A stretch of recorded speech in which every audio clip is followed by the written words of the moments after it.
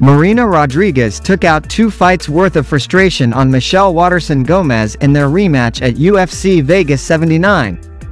Following a pair of losses that knocked her out of title contention, Rodriguez put on a brutal display of violence on Saturday as she battered Waterson-Gomez with a series of punches, elbows and knees throughout their fight.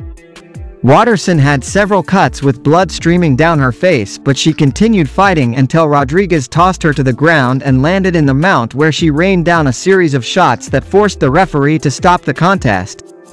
The end came at 2:42 in the second round. "After my last 2 fights, we had to put in our heads. I had to train to be who I am," Rodriguez said afterwards. "All throughout my camp, we said we need to go back to being the violent person I am. The one that wanted it more would get a hand raised. I would like to call out Tatiana Suarez. I think I deserve the chance to prove myself. I think she still needs some fights before a title shot." While Rodriguez celebrated, Waterson-Gomez broke down in tears after the stoppage as she fell to 1-6 in her past 7 fights, which now includes 4 losses in a row.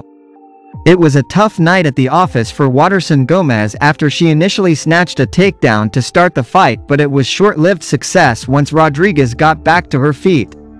Rodriguez began digging to the body with a series of knees, which she then followed with elbows to the head.